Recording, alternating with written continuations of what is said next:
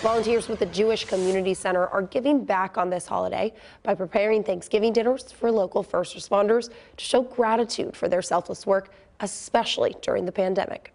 ABC 27 photojournalist Zach Lang highlights the center's 21st annual meal program. As a community in general, we're very thankful for our first responders, always have been. But the events of 9/11 and 2001 kind of drove that home.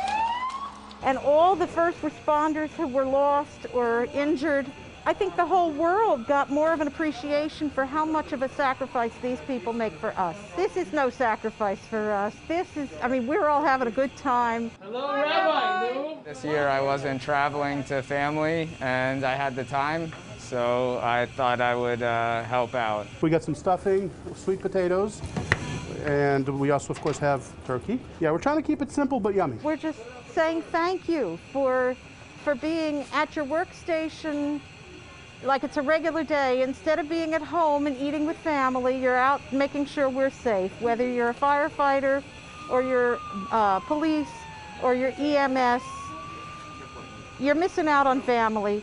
And so we appreciate it, and we're going to make sure at least you get something festive out of it. You get a Thanksgiving meal.